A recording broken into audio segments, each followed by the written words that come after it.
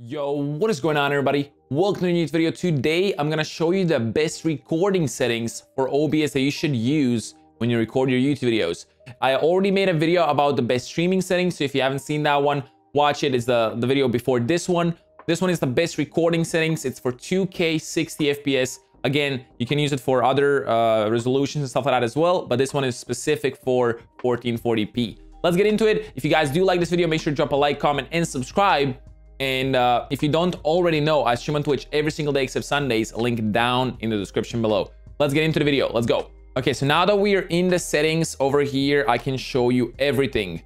So if we go to settings and OBS, again, I'm using the OBS Live, which is basically just the Stream Elements OBS plugin on top of the normal OBS Studio. So the normal OBS, we already showed all the stream and normal settings. So now let's go straight up into the output.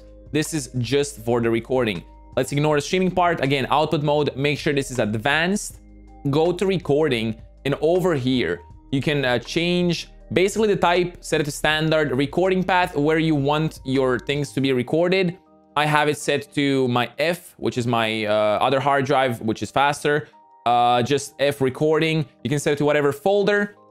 Generate file name without space, that's what I have on. Recording format, MP4. So about recording format, I use MP4. It's one of the best looking formats and one of the formats that almost every single website is supporting.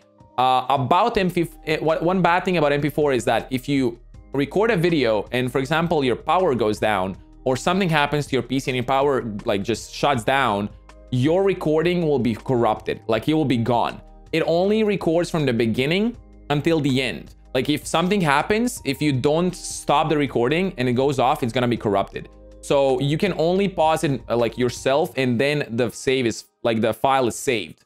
Otherwise, it goes corrupted. So if you want, like if you have issues with your power going off, or if you're doing like longer recordings and something happens and you lose the whole footage, I would not recommend MP4.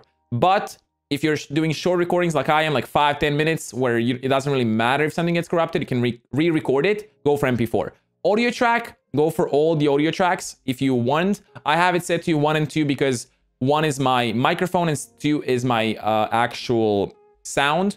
So it's my headphones or my Windows sound. Encoder, I use NVIDIA NVENC, the new one, or you can use X264. Again, depends on the GPU and CPU you have. If you have a better GPU than your CPU, your graphics card, I would recommend using NVIDIA NVENC. If you have the AMD, then use the AMD one. I'm not sure the exact name of it. If you have a better CPU, which is your processor, then I would recommend the processor, obviously. Rescale output. I don't have anything over here because I'll show you in a second why. Custom mixer settings, don't touch anything. Rate control. So I have it set to CBR, which is one of the best ones that I tested. Bitrate, I use 50,000 bitrate because I record in 2K resolution, which is 1440p. Again, this is one of the best bitrates that I've tested. I usually export at around 40-45 when I edit in Premiere Pro. I use 50K.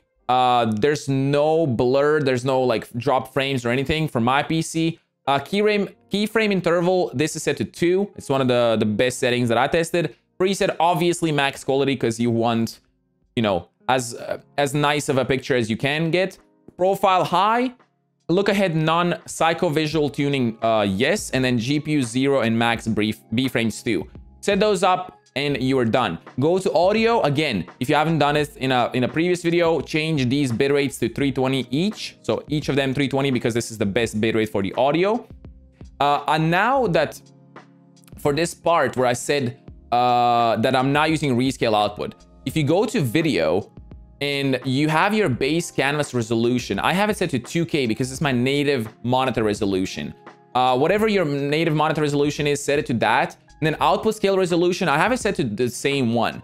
The reason is if you go to output again, for streaming, I have it set to rescale, which it rescales to 720p or 1080p, whatever you want to set over here. But for recording, I don't have it rescaled because I'm recording on the same 2K resolution.